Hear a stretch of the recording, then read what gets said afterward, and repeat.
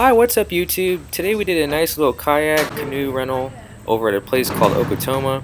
It's about 30 minutes away from Hattiesburg, Mississippi.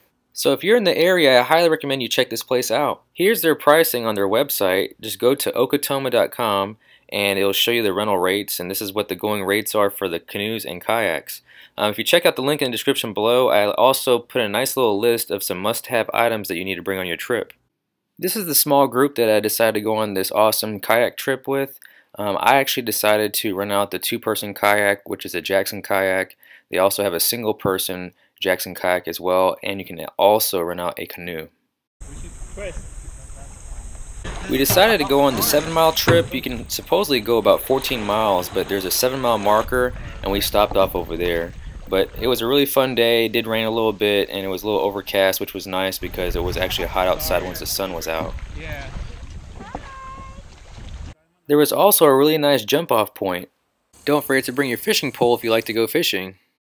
We did come across a lot of different types of bugs and snakes and turtles, so be aware of those different creatures out there. It's a good idea to have a life jacket, especially since some of the areas of the river do get kind of rough. If you're out kayaking or canoeing anywhere, it's always best to have a nice waterproof case. I have those in the link in the description below if you want to check those out. I like to use a waterproof case for my phone, and I have a nice waterproof bag. It actually comes in 10 liters, 20 liters, or 30 liters depending on how much you want to carry.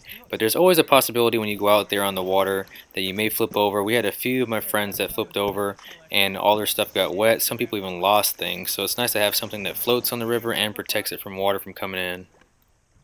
You can also make little stops on the side of the river, and you can just adventure around, and we actually found this little creek over here that has fresh water flowing in from it. Here's a quick glance at the kayaks and the canoe. In the very front is the canoe. It can seat up to 3 people. In the middle is a Jackson Kayak with a single seat, and to the far right is a Jackson Kayak that can seat 2 people. One of the benefits of using a canoe is you have more weight capacity, so you can seat more people, and you can fit more belongings like a backpack, a nice full-size cooler. The only downside to having the canoe is the fact that it's a conductor of electricity, so if lightning strikes you'll probably get shocked. But aside from that, it's not as easy to maneuver around as a kayak, so I do highly recommend it, but it does take teamwork to make sure that you're tracking on the water properly and making certain turns accordingly. When you're all done, you can keep on going to the 14-mile marker, but we stopped at the 7-mile marker, and you just stop off over where you see that little beach area off to the right side.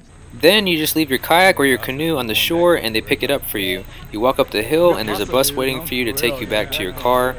The bus ride back to the facility only takes about 5 to 10 minutes to get back, so you just enjoy the ride and enjoy the view. After you're done with the bus ride and you're back in the facility, there is a really nice bathroom that awaits you, has a really nice changing room and a shower. That's it for today's video. If you want to check out this awesome place, I left a link in the description below. But if you enjoyed this video, be sure to like, comment, subscribe, and share the video, and as always, thank you all for watching.